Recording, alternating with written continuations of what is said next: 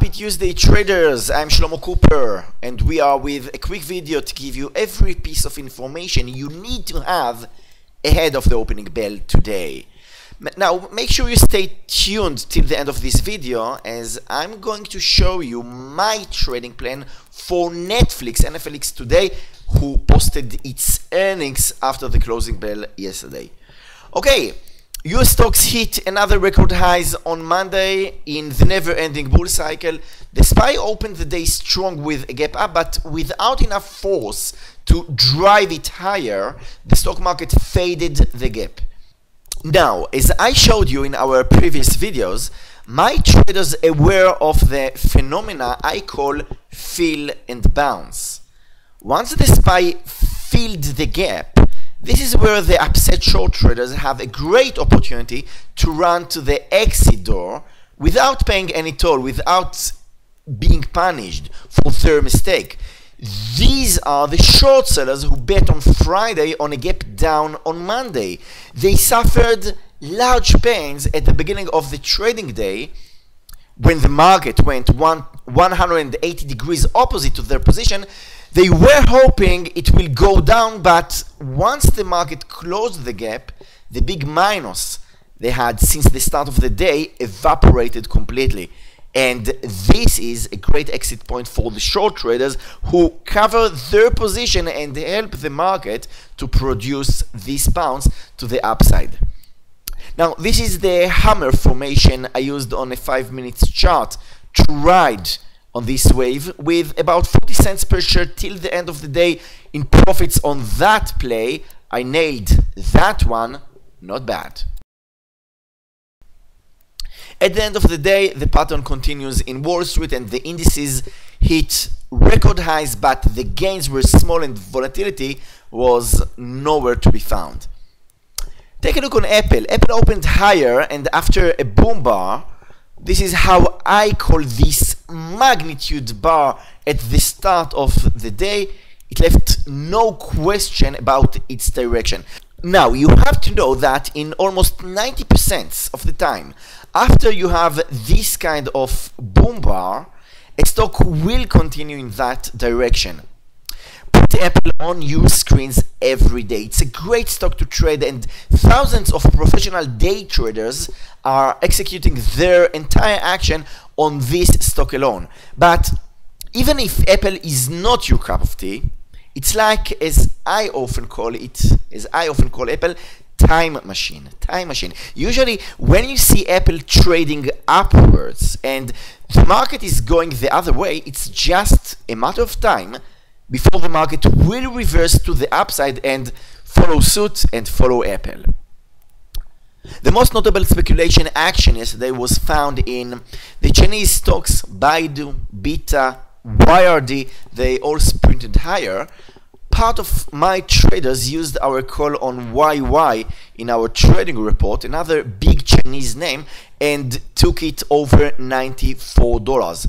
Now, this was the technical point on the daily chart. Just take a look with me what a nice cap formation it produced in the last 3 weeks or so. So that trade gave them more than $3 per share. Great trade. Our traders just love this trading report.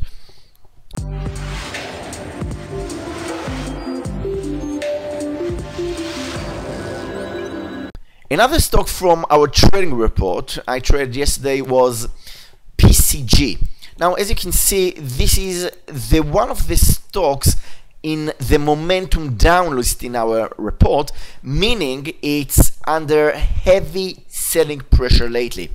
Actually, taking a look on the daily chart with me, the stock is bleeding and went all the way from just below $70 to $50 in 3 days. Oh my God. Anyway, I exploited this heavy selling and opened a short position on this one under the first boom bar on a 5-minute chart. Now, you already know what it is. This is the bear version of the boom bar. Huge bar, much larger than most of the bars to the left, with almost no tails. The third bar of the day took me into this great journey, great dive a nosedive for the stock with about $5 in profits per share. Definitely it was my trade of the day yesterday.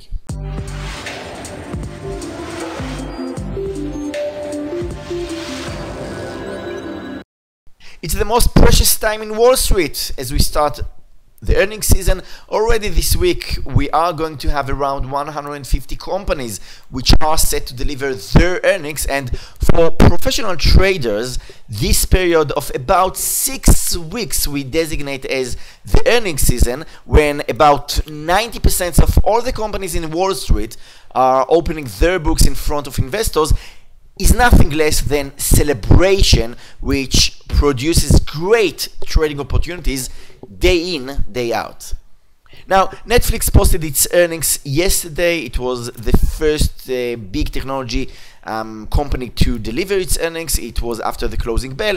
I showed you yesterday in our Investors Club, taking place every Monday, 8 o'clock Eastern Time, that Netflix has a strong tendency to beat EPS expectations. Actually, this firm beats Wall Street expectations in 87% of the time. It's also by far the most volatile stock in the S&P 500 in reaction to its report. It went up yesterday after the closing bell by about 2%, but I suspect the stock may become today a victim to the sell the news reaction.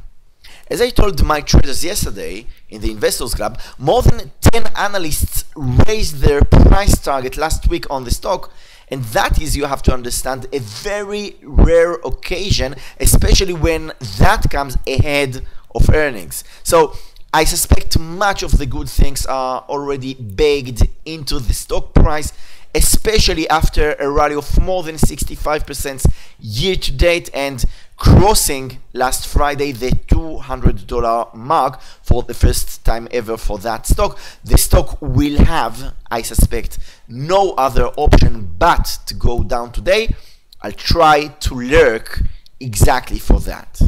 We have more stocks in our hot stocks list, so just make sure you put them all in on your screens. Thank you all for watching. Have a great trading day, and I'll see you in our next video. Bye bye.